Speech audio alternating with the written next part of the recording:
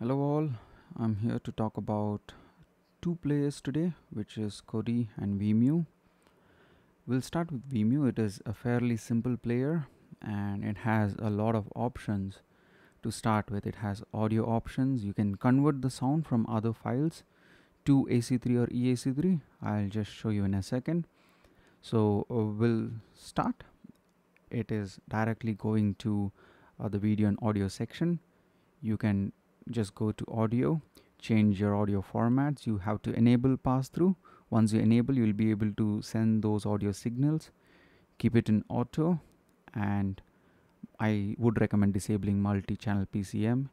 Convert sound from. This is what I mentioned. You can just change your sound to AC3 or EAC3 from all that given options, which includes TrueHD as well.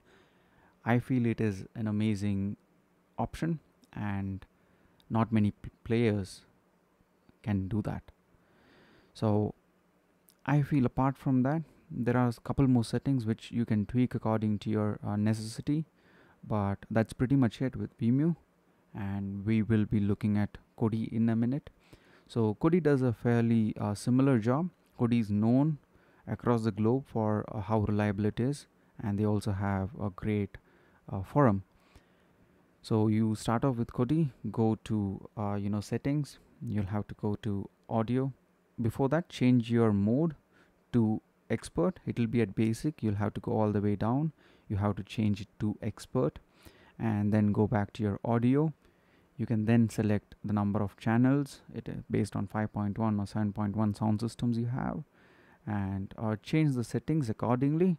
I have just optimized it to my use case scenario. Might not be necessity for you, so you can leave it unchecked. And the important portion here is going down, you will see a pass-through option which you have to enable, and once you enable, you'll see all the options. That includes Dolby Digital, Digital Plus, Dolby Atmos, TrueHD, DTS capable receivers, also DTS HD.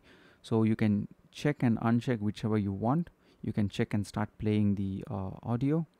If it is working, it is well and good. If it is not working, you can just disable the option, try again, or drop a comment and I'll be able to help you. But that's pretty much it, a quick demonstration of this video, and see you in another one.